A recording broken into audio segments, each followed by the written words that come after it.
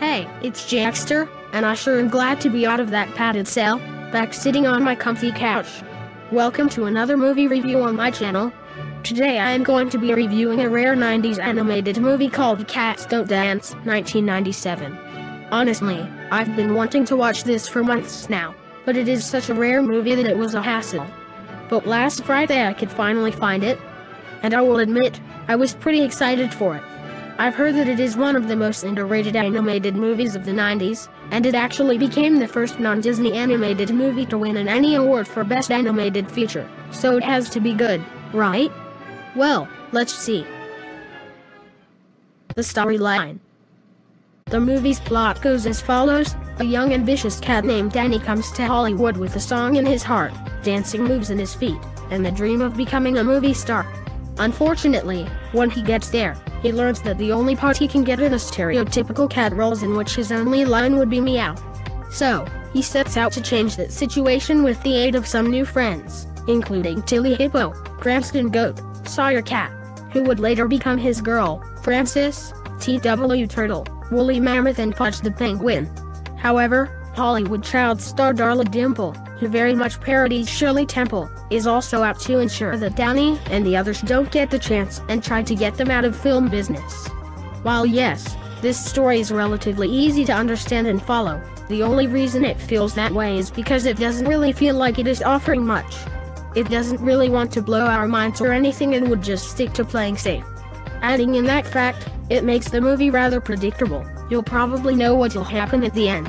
Danny's goal will be achieved eventually. He will overcome every problem he faces. Also, the movie can rely on a few cliches. They aren't that offensively bad, but they can be a bit frustrating to me. For instance, one cliche I saw in the movie has to do with Sawyer. Sawyer doesn't like Danny at first during the beginning of the movie, but then grows into him and becomes the love interest of him. Which, trust me, has been done in plenty of movies already. And with a rather short running time of 74 minutes, the movie felt extremely rushed, and when it ended, it felt like only an hour, even though it's under 70 minutes without credits. Plus, some plot elements feel forced. However, that is where the negatives for the story end, as while yes, it's predictable and can rely on a few cliches, the execution of it is done reasonably well. The late 1930s setting of the feature also adds in some atmosphere to the movie. Adding in the fact that it is a musical, when songs play, it can really get, as Darla says in the movie, being loud. It also incorporates a nice message of believing in yourself and always being determined even during bad situations. With all that taken into account, the story itself is subpar. Although the execution and message is good, it could have offered more and would have done with a longer running time. I'm going to give the story a 6 out of 10. The animation. The animation for this movie has really gotten a lot of praise for its energetic movements and vibrant colors mixed in with some pretty high-quality character animation. For me, I would disagree. Although yes, on paper, the animation is very good, but for me, I just don't think it fully works. I'm one of those people who do not like over-exaggerated zany animation, and this movie uses this kind of animation most of the time, and it can really get irritating. When the characters move super quickly, there's a slight feel of laziness and such an extremely desperate need to be funny with the cartoony movements. I know it's meant to emulate the Warner Brothers style used in their cartoons, but could they not use it so much up to the point that it becomes desperate? This isn't my only negative with the animation though. Although yes, the character designs for the animals are well done and are colorful, some of the human characters like LB Mammoth and Flanagan don't look very appealing. And in some places, the movie can show its age with some of the animation elements it uses. If you have a sharp eye, you can see a couple of lip sync errors, even if it is mostly good. But one frame that I just found to be extremely unforgiving was during the song Nothing's Gonna Stop Us Now. Right before the first time Danny and Sawyer mention the song name, they move close together and for one frame, one of Sawyer's arms is completely disconnected. It's hard to spot, but it's there. This was most likely done for the cartoony character animation, but like I said, I do not like how it plays out. Back to the topic of showing its age, the movie does use some elements of computer animation which look very dated to today's standards. Also, there would be a few times where the 2D characters wouldn't blend in that great with the CGI animated parts of the movie. You can't blame it though, as its budget wasn't Disney-sized and it is a movie that's over 20 years old. It's a shame that the movie had to waste the potential it had with its material, because when the animation doesn't want to go all zany, it looks really nice and almost right up there with Disney. Okay, I'll admit, maybe I went too hard on the animation. But I can't help the fact that I'm not a person who is a fan of cartoony and zany-like animation. I know why they did it, but they really should at least tone it down a little so it isn't so desperate looking. I'm going to have to give the animation a 5 out of 10. The characters. I think I am being quite harsh on this movie. I still have a few more to go through here as well, but I guess a reasonable amount of the characters here are likable enough. Danny, the main character, is an orange cat who dreams of being a Hollywood movie star. I will admit, I did cringe when he upstaged Darla Dimple during the song Little Boat on the Sea, but apart from that, he's likable and not willing to give up. Sawyer is a white cat, and eventually Danny's love interest.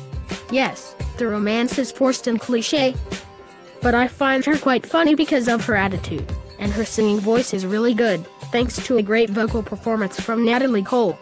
Too bad she's dead. Darla Dimple is the villain of the movie. She is a female child star that heavily parodies Shirley Temple. I find her a great villain, even if I kind of find her voice a little annoying when she's mad. Tilly is a hippo and is one of Danny's friends. You may disagree, but gosh, I sometimes can't stand her. She is extremely annoying the way she talks super quick. You'd hardly understand what she'd sometimes say when she speaks super quick. Woolly Mammoth is the mascot of Mammoth Pictures, who appears in the logo, but can show a really large talent for piano playing. He just has some talent. He gives out some useful advice sometimes, and overall I'd say I like him. LB Mammoth and Flanagan, Mammoth being the founder of Mammoth Pictures and Flanagan a director. I don't find their designs appealing, and sometimes they can speak too quickly like Tilly, but I guess I can tolerate them a little. As for the others like Francis, Cranston, Pudge, TW and Max the Butler, well, Pudge seems very lovable, but Cranston can be a hateable jerk to Danny for most of the movie. I don't really find Francis or TW that interesting, and, seriously, Max the Butler is absolutely massive. And his cartoony movements feel so forced. The way he moves his mouth as well is just weird. And some other minor characters in the movie are more just background extras that don't serve much of a purpose. Also, due to the movie's desperate need to be funny with its cartoony and energetic movements, it gives very little time to develop the characters and reveal why they love doing what they do. The characters are a bit of a mixed bag. While the likable ones are worth remembering, the ones that I do not like, I seriously would want to forget about. And I feel like they could have been developed more. I'm going to give the characters a 6 out of 10. The musical numbers. The good news is, I have no more negatives to talk about for this movie anymore. And in my opinion, the element that stands out the most in this movie are definitely the musical numbers. The songs were composed by Randy Newman, who also wrote the lyrics. And he did an amazing job. The musical numbers in the movie include Our Time Has Come, Danny's Arrival Song, Little Boat on the Sea, Animal Jam Session, Making Loud, Tell Me Lies and Nothing's Gonna Stop Us Now. What makes them stand out from each other is, they all have their own different beats and tunes, and not all of them sound like they came from the 1930s, which ups the atmosphere. The best thing about them though, is that they are all amazing. Great vocal performances, great composing, well thought out lyrics, this movie has it all. I can't really say much more about them, they're just that good, and I haven't got a thing to complain about for them. So I can give the musical numbers an easy 10 out of 10.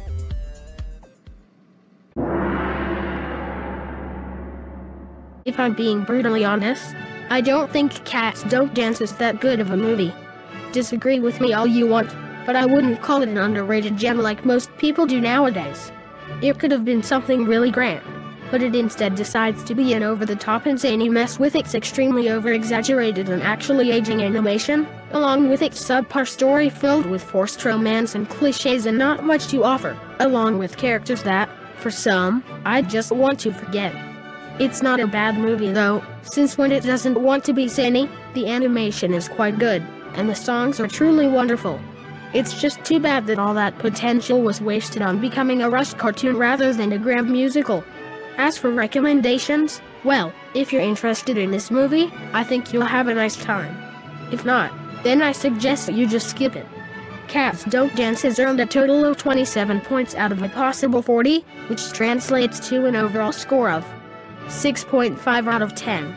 I might have been harsh on this movie, but I still hope you enjoyed this review. If you did, leave a like down below. And if not, I completely understand. I was quite harsh on this movie. But before I go, I want to introduce a format for my reviews.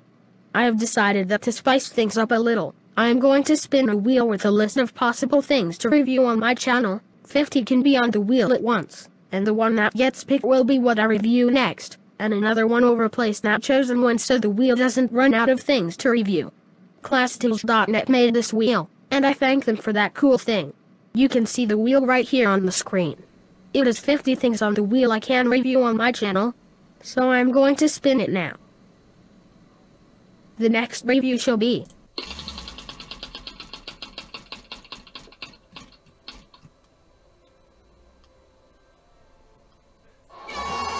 Finding Dory, the sequel to Finding Nemo. So yeah, I will be reviewing Finding Dory next. I know, before, I said I'd review Detective Javier next, but I just wanted to spice things up for my reviews. I'm sorry about this. But who knows? I could get that next on the wheel. Anyways, thanks for watching this video, and I'll see you all in the next one. Goodbye. Subscribe by clicking on my profile picture that has a yellow background, and subscribe to my good friend, DBG channel, right above my picture. Also check out some of my videos, including my unusual news reports and more. Thank you!